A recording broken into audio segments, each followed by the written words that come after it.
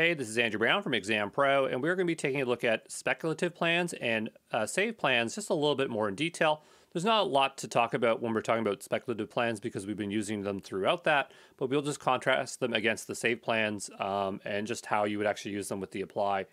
This stuff isn't super complicated, but what we're going to do is make a new file here. I'm going to call this main.tf. And you know what? I'm just going to go ahead and grab our code here from the last one for the state file there. And we'll go up, and I'm just going to rename this back to my server. And we'll save this as my server. And there's only a single instance, so I'm just going to take out that there. I'm going to cd back there, and we're going to make our way into the plan and apply. I'm going to do a Terraform init, and we're going to wait for that to finish. So, you know, we've been seeing speculative plans throughout all the follow alongs, and that's just where it's going to show you that information. But we can also save that plan out to a file. I don't think there's a particular naming convention for the file. It just has to be named as something. But we'll give it a moment here for this to initialize, and then we'll do that with the out command, okay?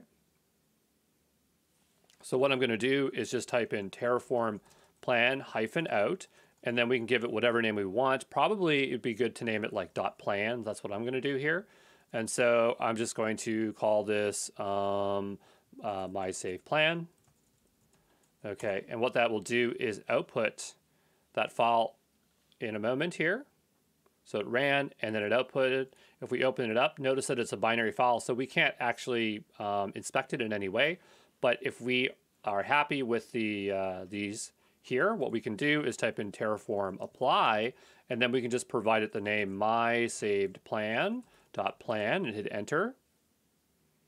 And so what it should do is just proceed to deploy, and it won't even review. It should just deploy. At least that's what the documentation says, so hopefully it does not contradict what happens here.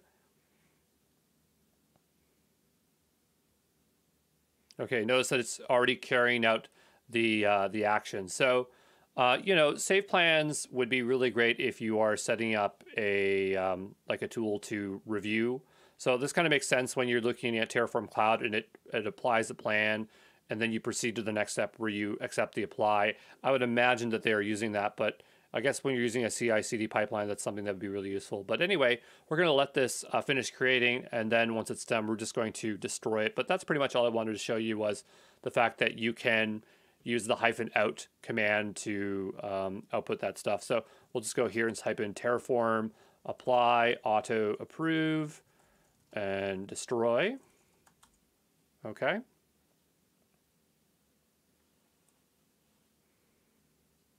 And we'll give it a moment there, and we're all good. So I'll see you later.